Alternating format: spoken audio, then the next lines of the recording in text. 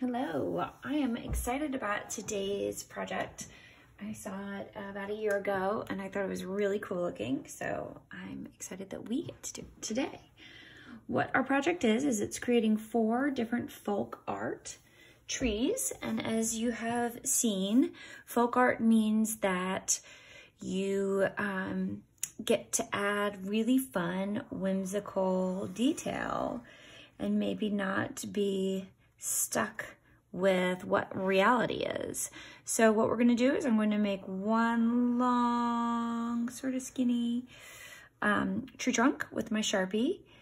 And I think for this one, I am going to make, let's see, he looks pretty skinny. I'm going to make him more of like a Christmas tree and have his needles poking out.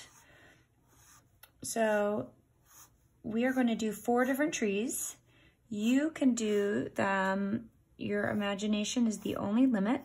I would like 4, and we are going to use our watercolors after we create their bases.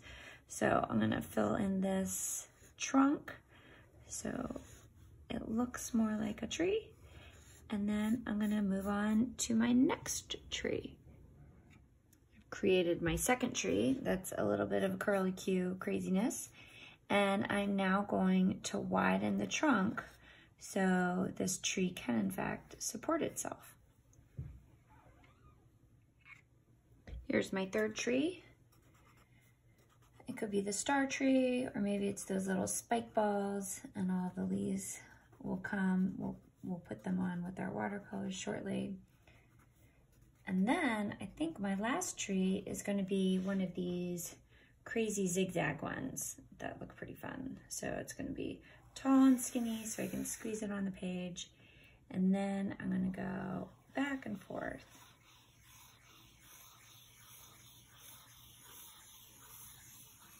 There we go. I'll make this trunk a little bit wider, and then I'll get out our watercolors. All right, so I've created my 4 trees. I have my water here, and I have my paints. So what I'm going to do is get my paintbrush and get it super duper wet, and I am going to paint on the leaves of my trees. So I think this star tree is gonna look a little bit more like a Dr. Seuss tree. So I'm going to have these stars be sort of like little bubbles of blue.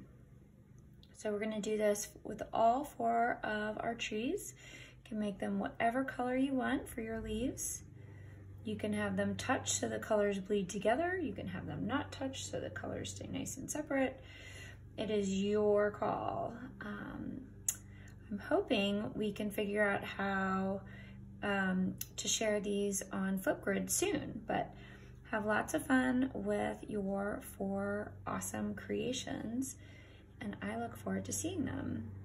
All right, good luck.